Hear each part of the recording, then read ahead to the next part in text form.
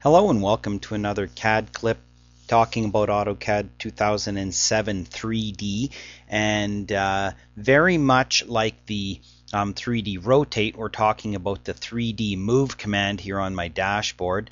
3D move command, very similar, where we can constrain our movement. Once again, we've had this type of command in the past but never worked, didn't work as nice, and again is another great tool in our arsenal of creating 3D objects here, improvements in our AutoCAD 2007. So the first thing I want to note is that if we are in, it works a little bit to digress in visual styles. If I go to 2D wireframe and I click on a 3D solid, okay, I'm going to get some grips, etc. in here, and my icon here isn't going to change, okay, first and foremost. If I'm in one of the other, let's see, 3D wireframe, you'll notice that sometimes this icon changes when you click on a solid, sometimes it doesn't. Let's just click on a line. Even a line works, so it doesn't even have to be a 3D object. So the first thing I want to talk about with our 3D move before we even push the button is if you're in 2D wireframe, you're not going to get this icon lighting up, which is what we're about to do.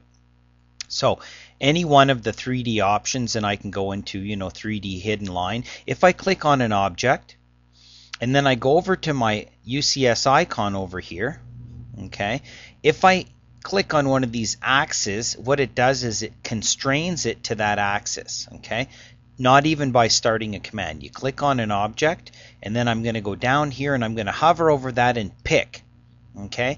Now what happens is I'm moving that along that one axis, okay. Just happens to be a circle. I wanted to get the big mass element. There we go. Notice the axis. Now I'm going to hover over this, click, and now I'm moving up, and if I just type a displacement like 10, it'll go up by 10 units, okay, up in the air. Okay, undo that back maybe. Okay, so without even doing the 3D move command, you can move in 3D by clicking on an object, hover over here, pick, and then up and down, and then also note you can turn your ortho on and off. But what I'm defining is the displacement distance. So that's the first and foremost. Does not work if you are in a 2D wireframe. Okay, what happens if we're in a top view and we're in a 3D? Okay, if I can click on this object, will I get the same effect with my icon down here? I won't. Okay, it's not highlighting, so that means it's telling me I need to be in a 3D view. Let's change myself to be in conceptual view and see if that makes a difference. No. So my viewpoint has to be kind of a 3D viewpoint for this to work. Click on here, pick on an axis, pick on that axis, and then slide it along and then type in a number. Okay, that is really how the 3D move command works, except for with the 3D move command, we start our 3D move. We can select any amount of objects that we want, just like a regular move. We hit enter, and now on our crosshairs we get this lovely constraining set of axes, and we combine that with our dynamic UCS. Watch what happens here. If my dynamic UCS is off, I can go and I can just turn my O snap on, and I can snap to a point, and then I can move those objects along that, based on that point. And this is down flat, so I'm just moving it, nothing exciting there. Okay, now if I hover over an axis, I can go in here and I can pick, and then I can move up and down. Okay, move those up, or I can type in a number. Okay, again, 3D move, pick the objects. Let's go over to here. Let's take this guy. Okay, one thing I want to do, 3D move, pick this mass element here. Okay, hit enter, and now as I'm going along here, notice I undid my UCS. If I don't turn my dynamic UCS, I can use O snap to pick that point, okay, anywhere I want, and then I can now hover over here and select the axis I want to constrain it to, and then I can type in a number. Very, very handy. Okay, now I can go back again, do my 3D move, pick on my object, hit enter, and now if my dynamic UCS is on, I can actually hover over objects, and you'll see that it will actually pick up the plane that those objects are drawn. Maybe take my O snap off while I'm doing this. Okay, so notice that as you're moving around, it's letting you select a plane because I'm using my 3D move in combination with my dynamic UCS.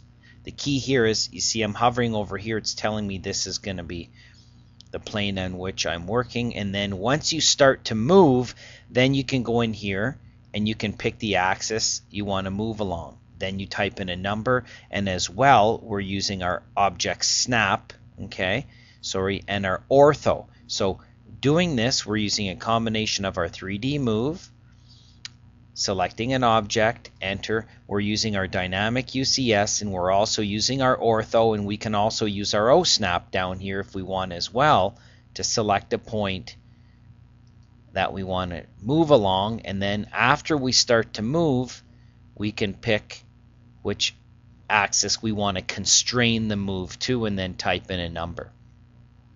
The other thing I noticed while I was preparing for this lesson is a difference here. I wanted to show a little bit about the push-pull. Notice I had a separate object there, and first I went in and I just kind of used my dynamic UCS, drew a rectangle there, and then used my push-pull and pulled that out. Okay. One thing I want to note, that when you do that push-pull, that is all part of that one object. If I erase that, okay, if I move this, that all gets moved as one object, because I did a push-pull off of that surface, as opposed to, rather than drawing a rectangle and push-pulling it, go right in here, use the box command using my dynamic UCS, turning my ortho off and hovering over there. Oh, sorry, try this again. Box, hover over here, click.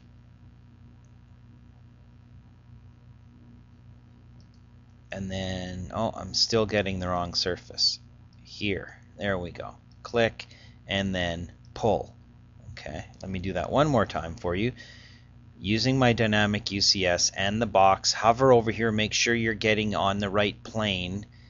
You can see the outline, and sometimes it's easier to change your visual style. Pick, and then pull. This, when I go to do my 3D move, enter, pick, is a separate object, is all I'm saying. So when you do your push-pull off of a surface, it creates the new object as part of the original object of the surface it was dragged on.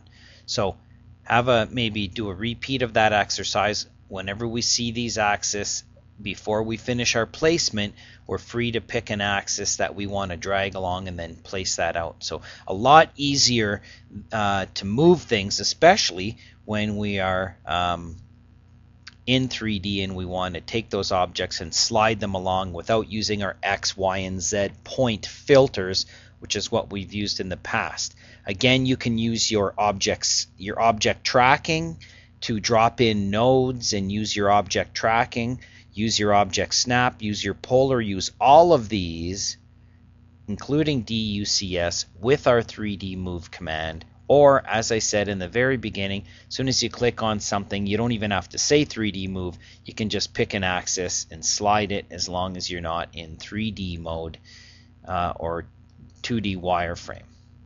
So there's our 3D move. Works a lot like our 3D rotate, where we can constrain it to these nice little visual axis that Autodesk has built in there for us.